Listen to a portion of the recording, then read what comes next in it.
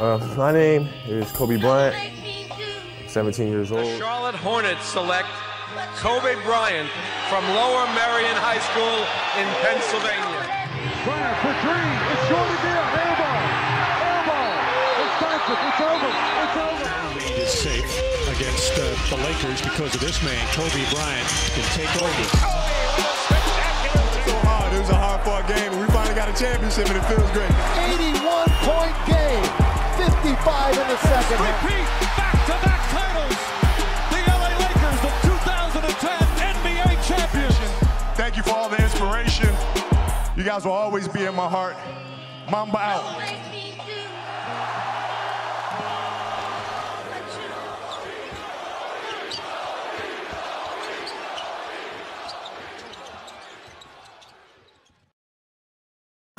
One man who gives the fans here quite a show is the Lakers' Kobe Bryant. Bryant follows the tradition of Lakers showmen. There was Elgin Baylor in the 60s and Magic Johnson in the 80s. Now Kobe's carried the torch into the 21st century and done it with a style all his own. Welcome to the Kobe Show. There goes Kobe. Watch this play. The explosion of Kobe Bryant. How did the kid do that? Bryant.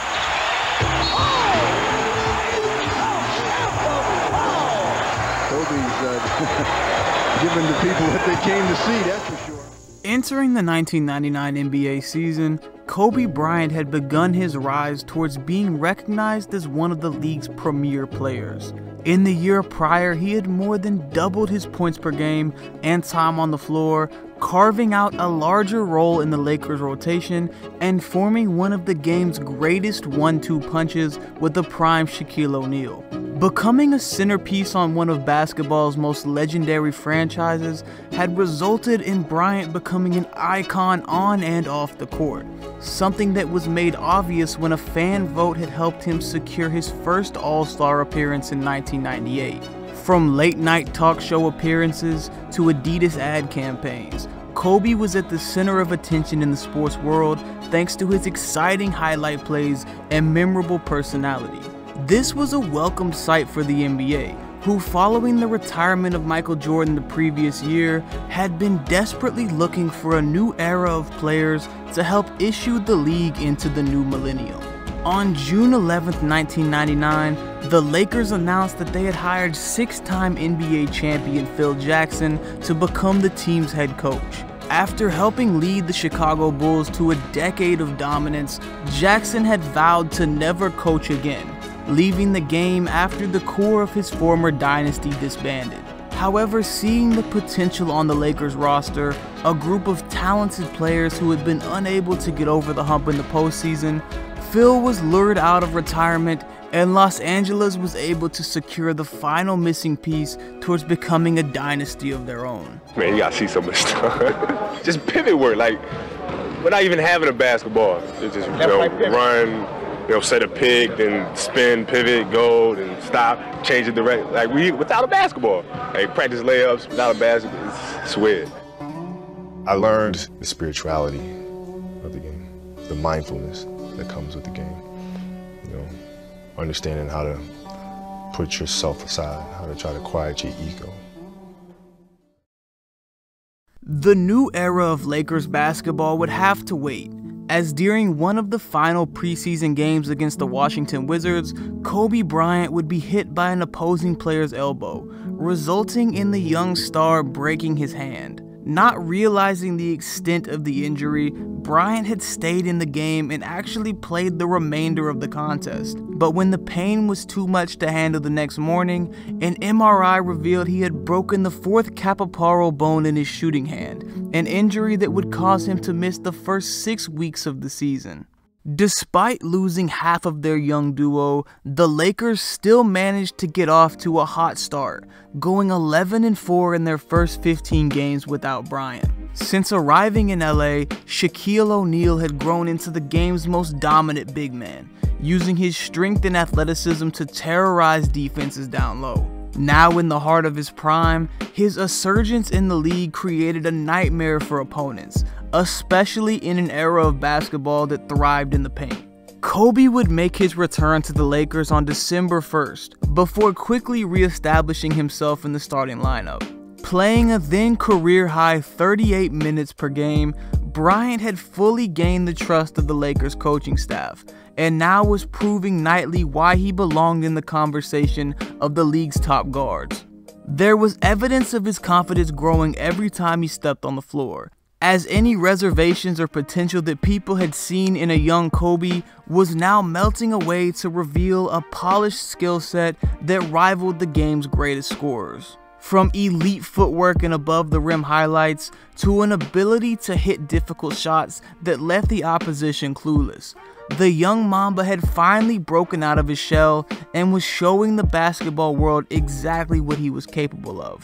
This, combined with O'Neal's elite play and Jackson's improvements to the Lakers' game plan, resulted in them winning 67 games, tied for 5th most in NBA history. Shaq had put together what would be the greatest statistical season of his career, averaging 29.7 points, 13.6 rebounds, and 3 blocks per game on his way to being named the league MVP. Meanwhile, Kobe had taken his largest step towards NBA stardom, improving in every statistical category, including raising his points per game to 22.5 and leading the team in assists and steals. These improvements not only earned him his 2nd All-Star appearance at the age of 21, but it also resulted in Bryant being named to the All-NBA 2nd team, and becoming the youngest player in league history to earn all defensive honors. While the Lakers had clearly established themselves as the NBA's best team in the regular season, the playoffs had been a struggle for the franchise in recent years. Since Shaq and Kobe had arrived in LA, the Lakers had put together an underwhelming 14-16 record in the postseason, having their finals hopes ended by the eventual NBA champion San Antonio Spurs the year prior. Playing for a franchise as historically dominant as the Lakers, and being a player so obsessed with success that his work ethic had already begun becoming the stuff of legend, Kobe knew that his ultimate goal was winning the NBA Finals. It was the type of thing he had dreamed of growing up as a kid in Italy, and now with all the pieces coming together for a deep playoff run, the Lakers were finally the favorite to win it all, and 4 teams stood between them and the ultimate goal. Matching up in the first round with the entertaining but inexperienced Sacramento Kings, the Lakers set the tone for the series early, with Shaq continuing his dominant play in Game 1, scoring 46 points and grabbing 17 boards in a 10-point win. However, the Kings weren't willing to lay down, winning back-to-back games in Sacramento and pushing the Lakers to a winner-takes-all Game 5. Kobe had been hot throughout the series, scoring over 30 points in 3 straight games, and with the series returning to the Staples Center, LA was able to put together a 27-point win to close out the series. The second round provided a unique challenge for Los Angeles, with former All-Star and Shaq teammate Penny Hardaway leading a Phoenix Suns team that featured future Hall of Famer Jason Kidd and the talented Clifford Robinson.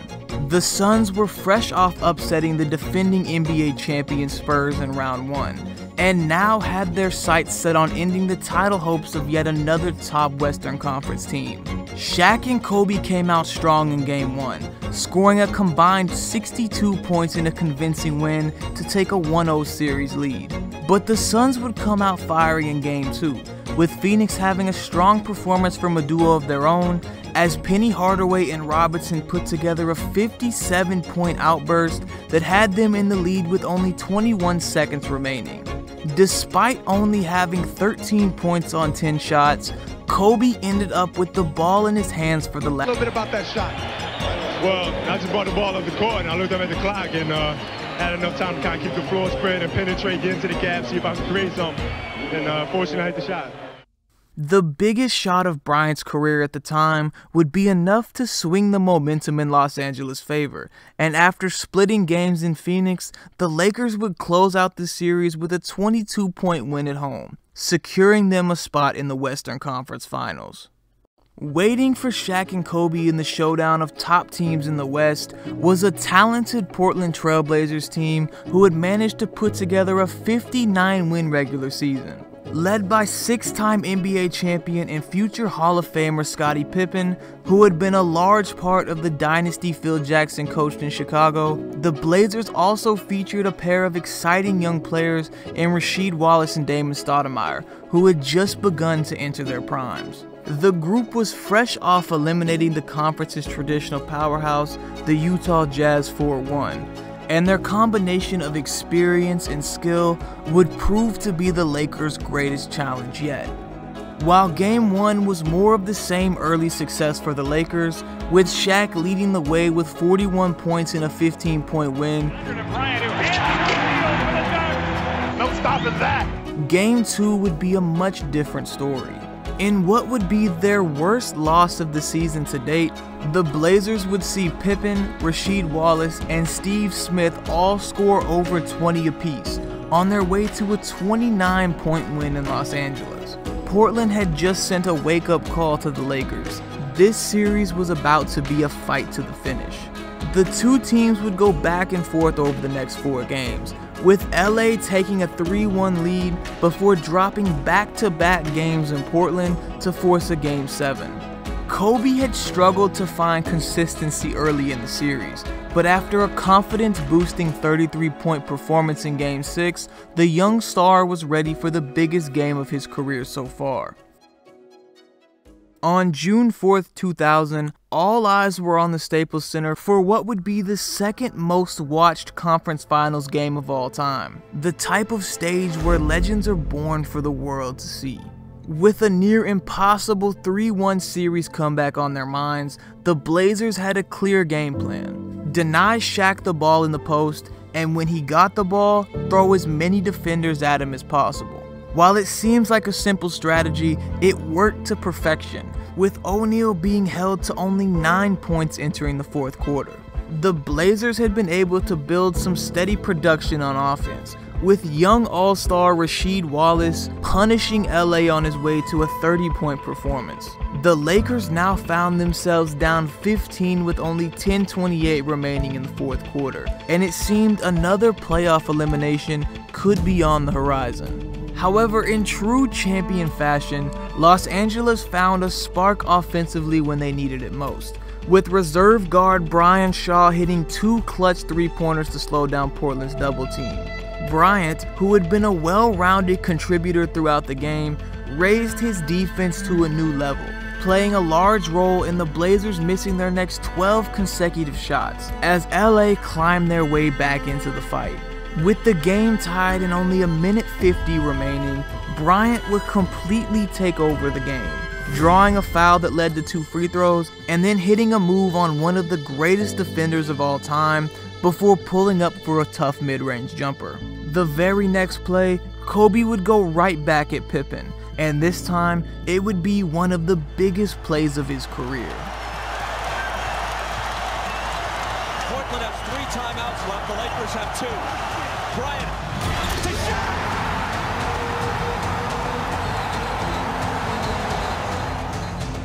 Kobe's lob to Shaq would not only be the dagger that sealed their first trip to the NBA Finals together, but it also represented a key moment that would transcend this season and help form the chemistry that would lead to one of the NBA's next great dynasties. But for the time being, the focus would be on finally achieving their ultimate goal, and only one team remained in their way.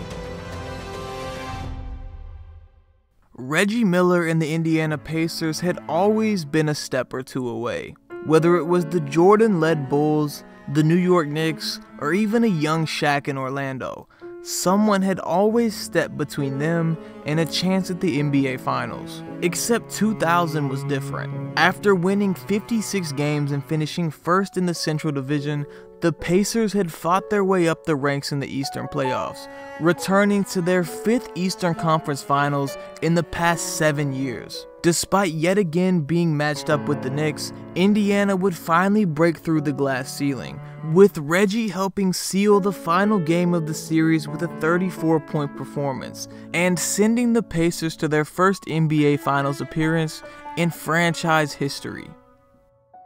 Just looking up, seeing the NBA Finals banners, and seeing NBA Finals on the floor, NBA Finals 2000 on your jerseys. It's a great feeling. It kind of feels like you're just dreaming, really. With the stage set and two teams who had been fighting to get over the hump finally having the opportunity to win it all, the 2000 NBA Finals got off to a strong start for LA. Kobe had come out of the gates hot in his first championship action, scoring on 4 of his first 6 shots in the first quarter, but eventually found himself playing a more complementary role to Shaq, who had a clear advantage inside. O'Neal would be unstoppable in Game 1, scoring 43 points and grabbing 19 boards on the way to a 17-point victory for the Lakers. However, it was Bryant who would have the most valuable contribution to the game, thanks to his effort on the defensive end. Kobe would hold future Hall of Famer Reggie Miller to a career-low 1 for 16 performance, forcing the NBA's eventual all-time three-point leader to have one of the worst shooting performances in finals history. It was clear that the duo of Shaq and Kobe would be too much for Indiana in this series, and early in Game 2, Pacers guard Jalen Rose would try to take the fate of the series into his own hands.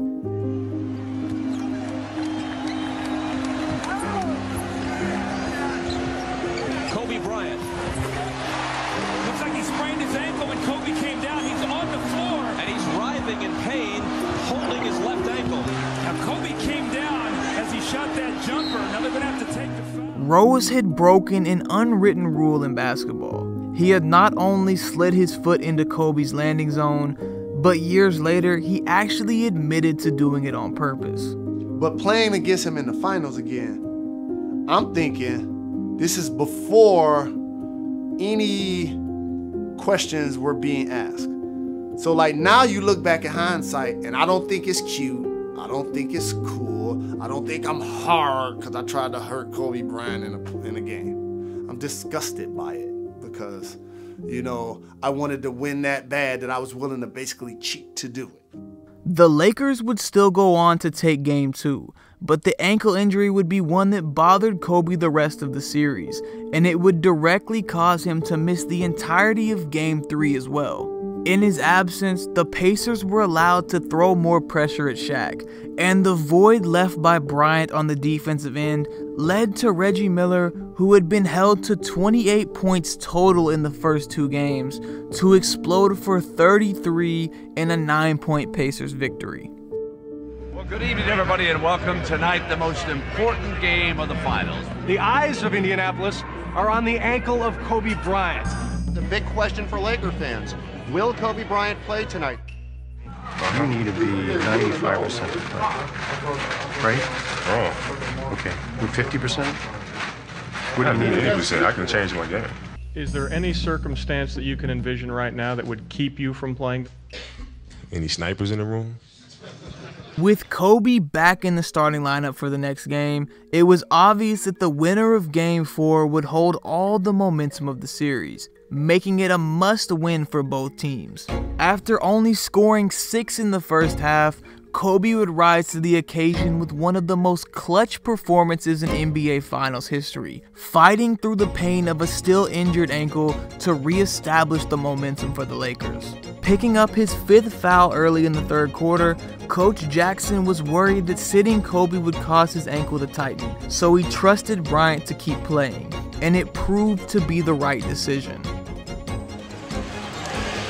Bryant accelerating to the baseline and hitting the jumper.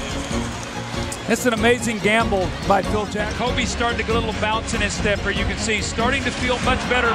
Kobe with a great feed to O'Neal. We played 2 minutes of the second half. Indiana by 5. Kobe Bryant cuts it to 3. AC Green looking for Bryant, but Jackson has pushed him far from the basket. Doesn't take him long to get into the lane and hangs in the air with another beauty. Despite Kobe scoring 14 points in the second half, the Pacers were still able to tie the game at the end of regulation, meaning the winner would be decided in overtime. Shaq would try to take over in OT, but a sixth foul with only 2 minutes and 33 seconds remaining would take him out of the game completely. The rest of the night and the direction of the series would be completely in Kobe's hands. Shaking on Miller and hitting a two-point basket. If you want to be a hero, you've got to take hero shots. Kobe is going to go to work again. Here he is over Jackson. How good is this kid? Shaw running one-hander, followed in by Kobe Bryant. Again, offensive rebounds. The Lakers have a 3-1 lead. Bryant's 8 points in overtime were the second most in NBA Finals history, firmly cementing Kobe as one of the game's top performers when the game matters most.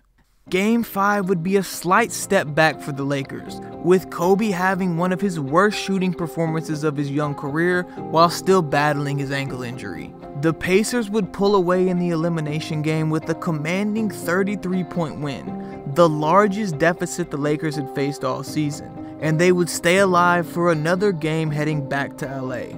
Despite the hiccup in Indiana, the Lakers got themselves back on track for Game 6, determined to avoid another 7-game series. Shaq and Kobe would combine for 67 points, with Bryant overcoming continued shooting struggles to seal the game down the stretch with 5 clutch free throws.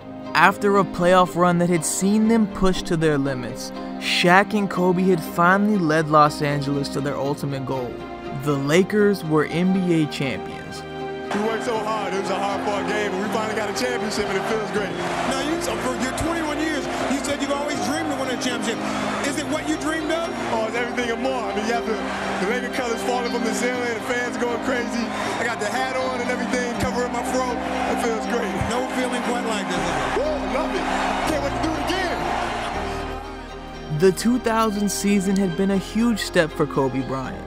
He'd been able to successfully make the jump from great talent to great player, etching his name in history and finally reaching the goal of every competitor.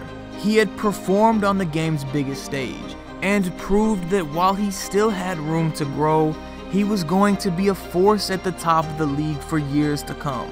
In the meantime, together with Shaq, the Lakers had proven that they had officially arrived as the NBA's best, and a dynasty was born.